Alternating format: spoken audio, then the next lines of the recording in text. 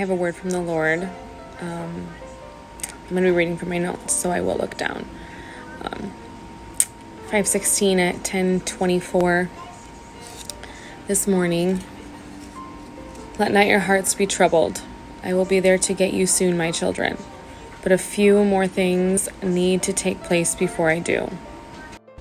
And then at 1 p.m., he finished the message.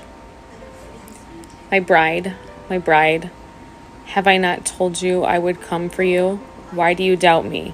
Hang in there just a little bit longer, for you will soon be reunited with me. Have I not told you I go to prepare a place for you, yet you still doubt me?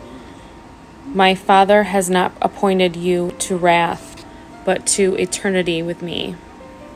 Stay patient and comfort one another, for the hour will soon be upon you. Take heed that you do all that I have commanded of you to do, little children. Be sure to feed my sheep. Above all, love one another, as the Father loves you.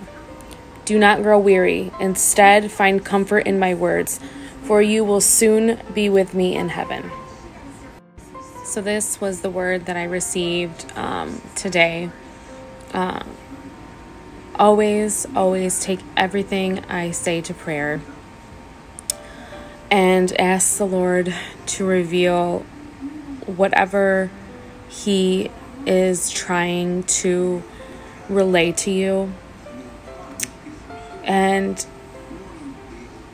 remember that we are to love like Jesus loves. So in these final days, be kind to people and love one another, comfort one another.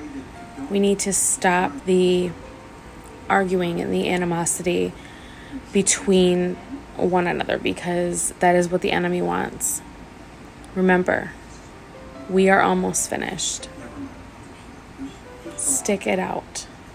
Be strong and read your Bible. Stay in the Word. Read your Bible daily. Immerse yourself in His Word and hear His voice. He will be with you wherever you go.